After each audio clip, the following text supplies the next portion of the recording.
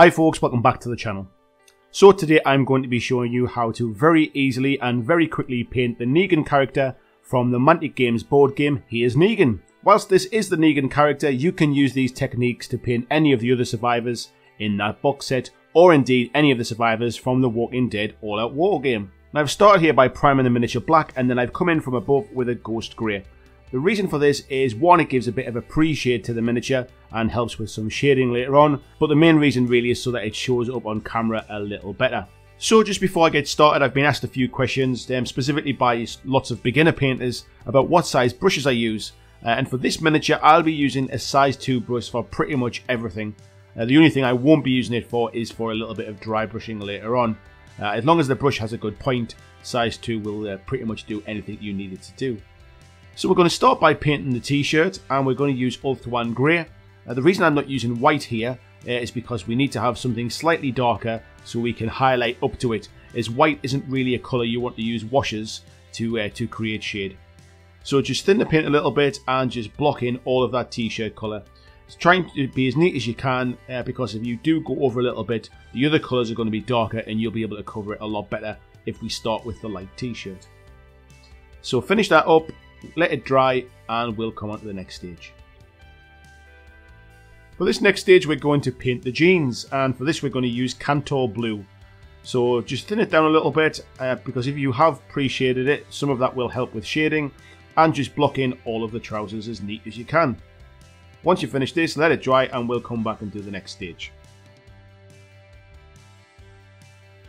Next stage is we're going to paint the skin, and for this we're going to use Cadian Flesh Tone. Just thin the paint down a little bit and paint all of the flesh areas. When you're doing the face, just try and miss out the eyes. I tend not to paint the eyes when I'm doing very fast beginner paint jobs. If you're feeling brave, by all means go in and do them. However, if you don't paint them, when we come in with the wash, it just makes them that little bit darker and makes it look slightly more realistic rather than having flesh coloured eyes. So once you've done all of that, let it dry and we'll come back to the next stage. Okay, you can see here we've finished the skin. Don't worry too much about how it looks at the moment, as once we come in and wash it and highlight it again later, it'll look much better. Next we're going to come in with a Baden Black, and we're going to paint his boots, his belt, his gun and his hair. So again, just thin down your paint slightly and just make sure you block in all those colours. 90% of beginner painting and doing quick jobs is just about getting the base colours in really neatly. So just concentrate on that. Once it's done, we'll move on to the next step. Next stage is we're going to paint Rhinox hide, and we're going to use this to paint the strap on his gun and also on Lucille the Bat. So again, just thin it down a little bit, and we're just going to paint along the strap here and then come in and paint the bat. Don't worry too much about the barbed wire parts at the moment. We just cover those over when you're painting the Rhinox, and we'll come back and we'll highlight those up with silver later on. Once that's finished, we'll go on to the next stage. So we're now at the stage where we've blocked in all of the basic colours. The next stage is we're going to take a Reichland Flesh Shade wash and we're going to wash it over the skin.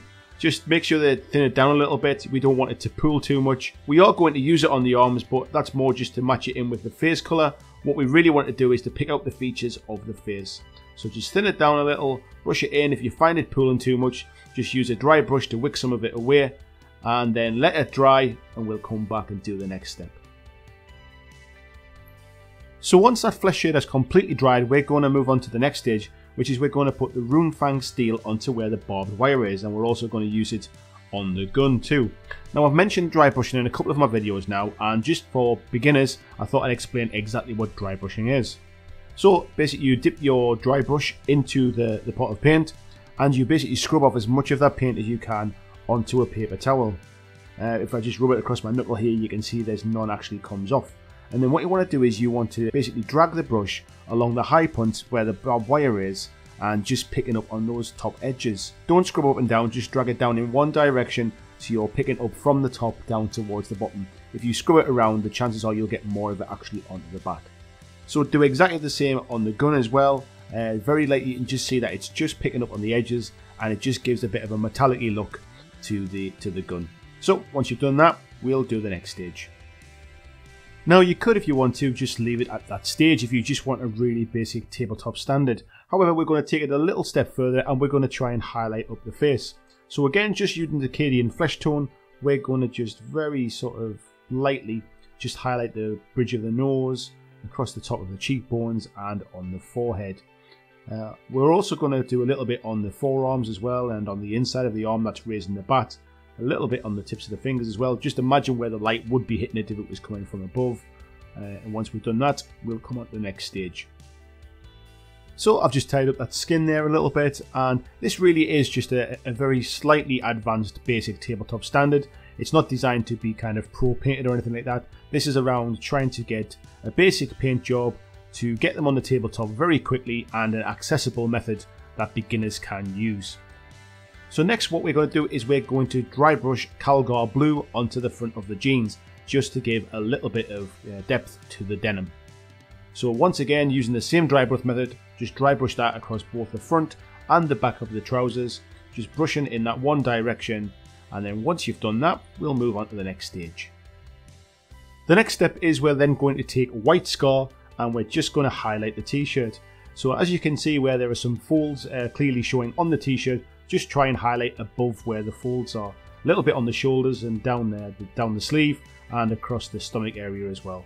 Don't go over the whole area or you'll lose some of that ultramarine grey underneath, and that just gives a little bit of shade to it. Do that again on the front and the back, and once you've done that, we'll come on to the last stage. This is pretty much the finished model now. However, this step is optional and I'm going to put some blood effect onto the bat.